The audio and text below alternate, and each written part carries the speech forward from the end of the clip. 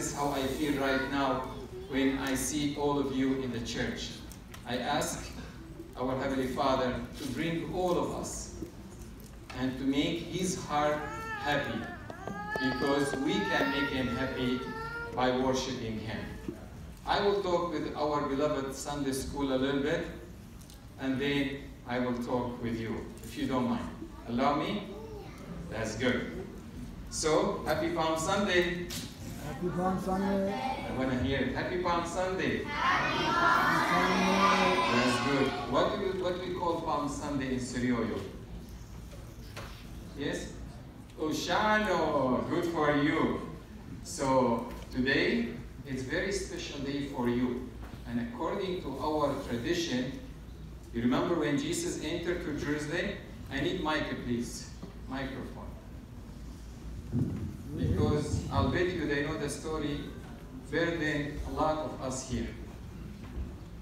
So, anybody can tell me what happened when Jesus entered to Jerusalem? Was the Oshana about? Yes. He's my friend, by the way. He entered in Jerusalem on a donkey. Exactly. He entered to Jerusalem on donkey. What else can you tell me about the Oshana? People wave palm leaves. Yes, people wave palm leaves and olive leaves. This is what the Bible said. And what else happened in the Oshana day? Yes. Instead you'll say that more. What? Jesus was... Good for you, Thomas. What else Jesus do in the Oshana day? Anybody knows? You studied in the Bible study. So he entered Jerusalem and people, they were waving. But while he was waving, there was certain people, we call them the Pharisees. Those, they were almost always against Jesus, trying to cut him on something wrong he made. So they were complaining about him, but they couldn't. Then they asked, please, teacher, make them quiet. Why they scream? Then Jesus said something very important. He said, if those will be silent, the stone will cry out saying, Hosanna. So pretty much this feast is for you specially, because those people who were crying, everybody, but special the kids. And we say in our church tradition, we say even the infant people, they were able on that feast to say Oshana. Do you know the song Oshana? You know it? Let's sing it together so we'll show them how much we know. 3, 2, 1. Oshana, Oshana, Oshana.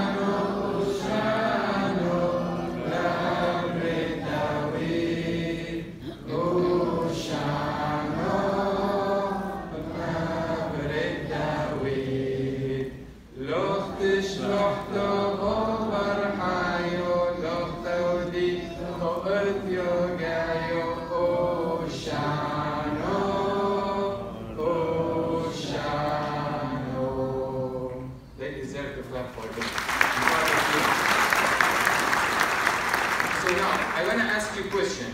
What's the difference between those branches and those branches? Can you tell me? Those are crosses and those are not. Very good. What else can you tell me? What's the difference? Yes. One is old and what also? Dry. And one is new and what? Green. Green. Yes? Green. So, I want to tell you something. Why Jesus allowed people to have branches from the tree and they were palm and olive oils, olive leaves? Because there is very something important with these two kind of plants. Number one, the olive leaves, it's always green. So it's not like most of the tree that we see here around us in the full season, they get dry, like this. They always green. The olive trees, it's always green, all the year alone. And also the palm leaves, it's always also green. And have you ever seen palm tree? It's always high and it grows very, very high.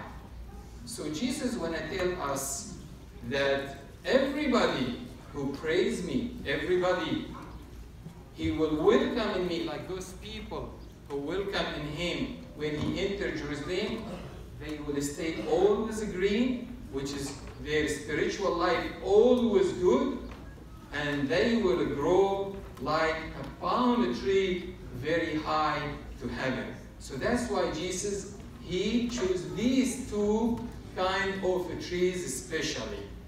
But in order those to stay green and grow high, what do they need the tree to grow? Yes. Water, sunlight, wow, yes. Soil, food, exactly. What else? Rain, ooh, bravo, good for you. Yeah, I know. So, in order those kind of two branches to stay green and to grow very high, and green which means always good. Like somebody, he has Jesus in his heart. He allowed Jesus to enter his heart. He will be always happy and have peace and rejoice, and he will grow very high in his relationship with Jesus. But if he doesn't have food, what's going to happen to him? He dry, and nobody will use it.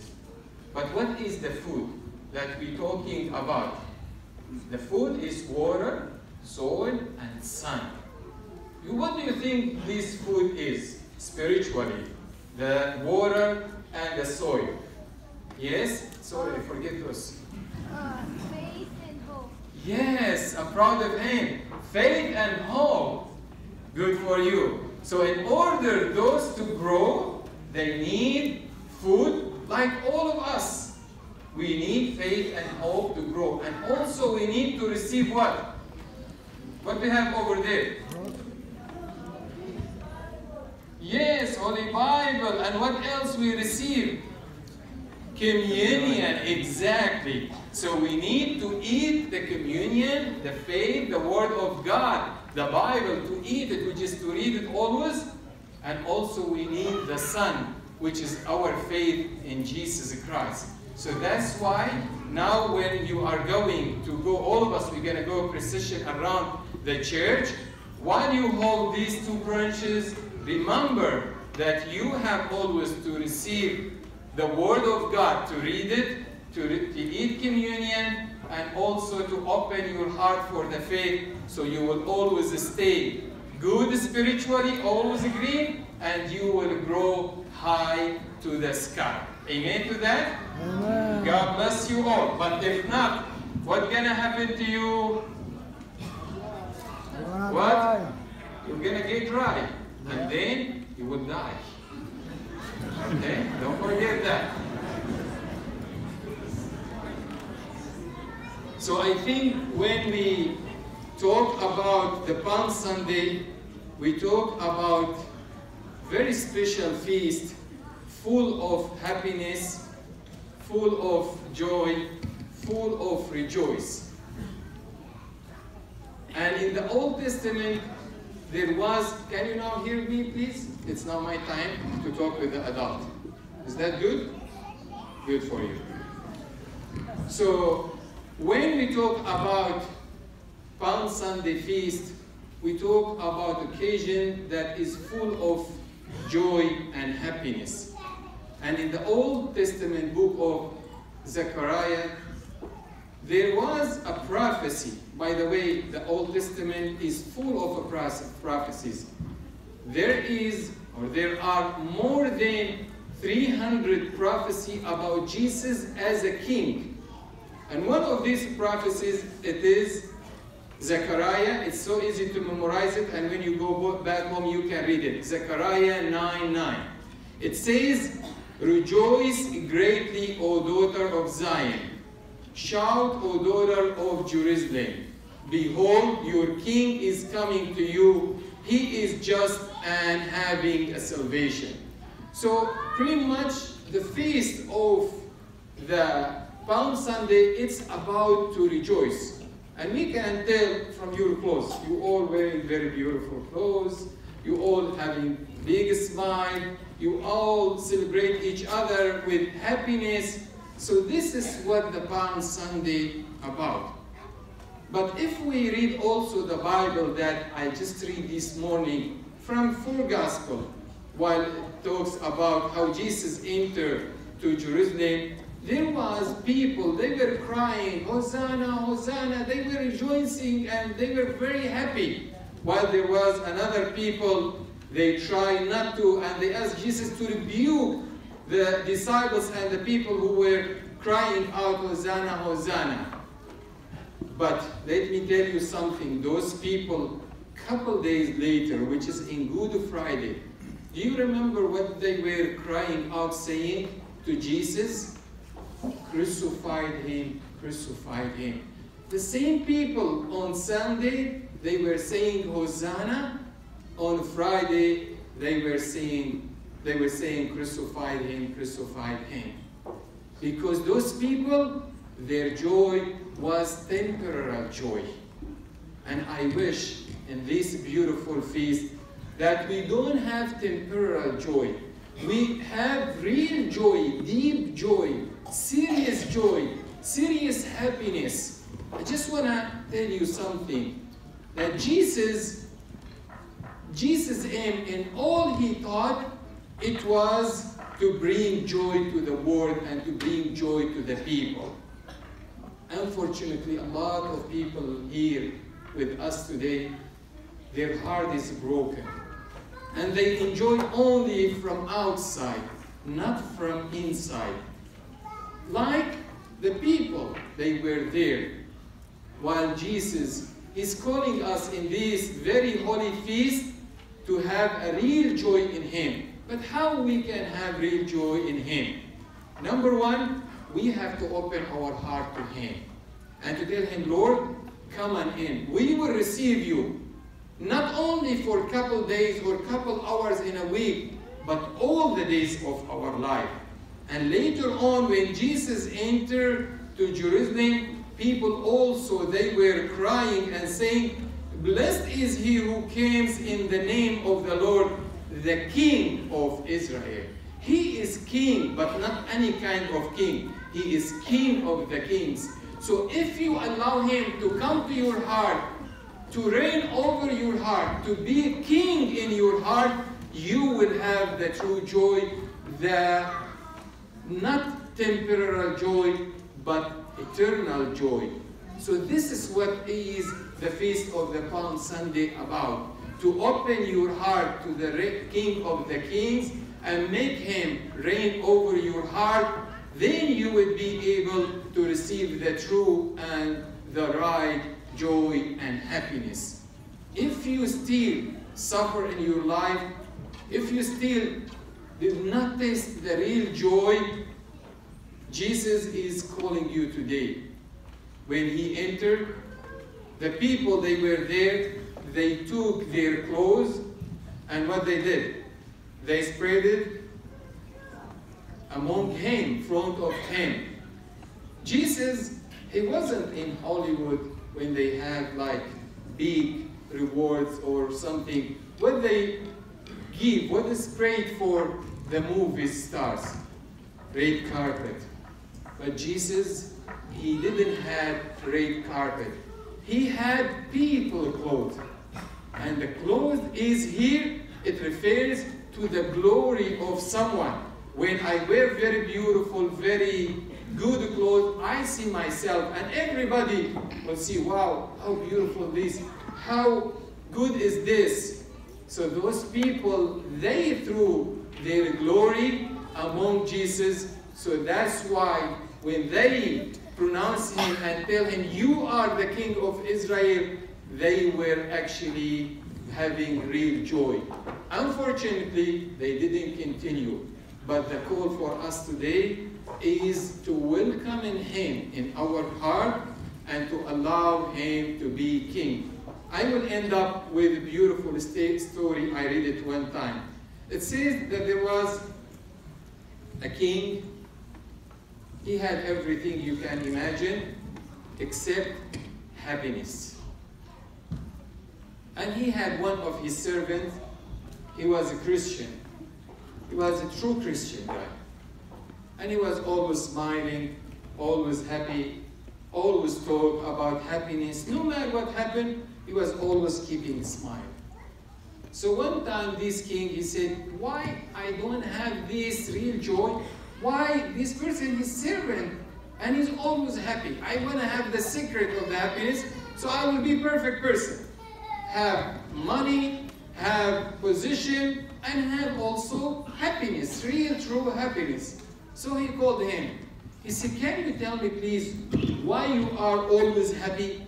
Can you explain to me why? He said, yes, very easy.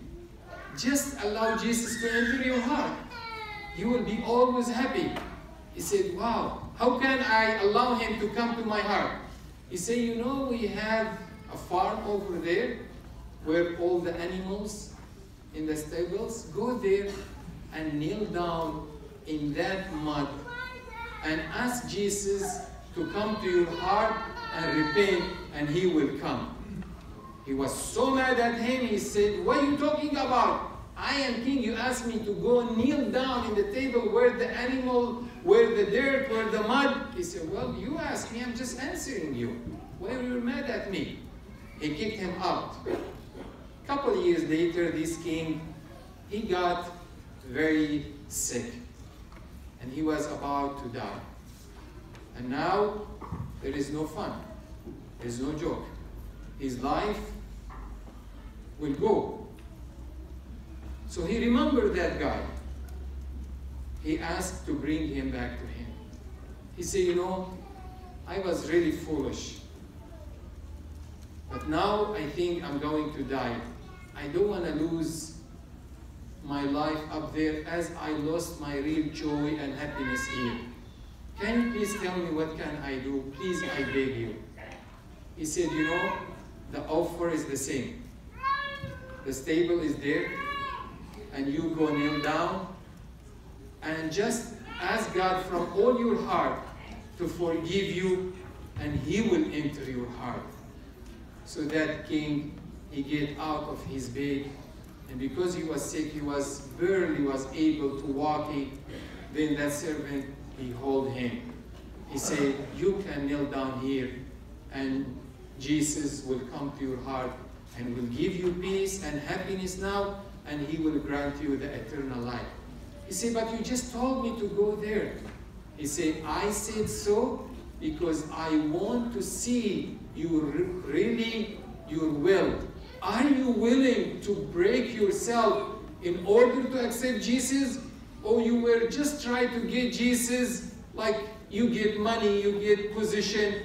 Was it that from all your heart or only from your mouth to be happy, not to have really Jesus?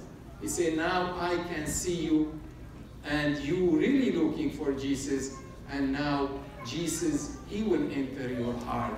And after they pray together, he was very happy, that king. So what I want to say, dear brothers and sisters, if you want Jesus to reign over your heart as a king, you will be happy and you will be very, very having peace all the time.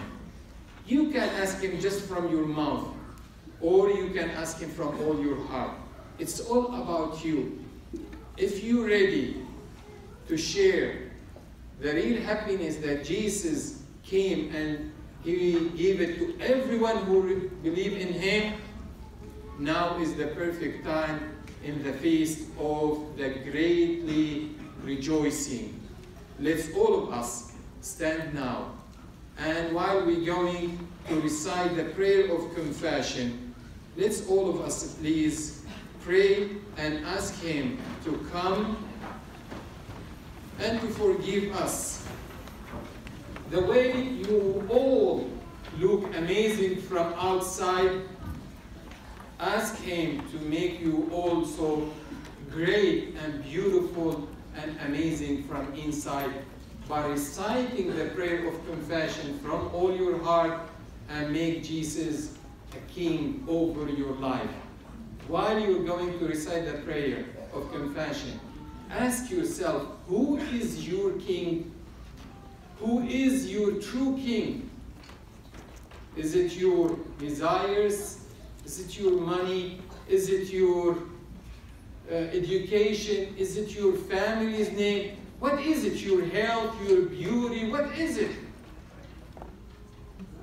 If you want to be the son and the daughter of the King of the Kings and to have the real happiness, please recite this prayer from all your heart, and you will be able to be a son and true of the heavenly King. May God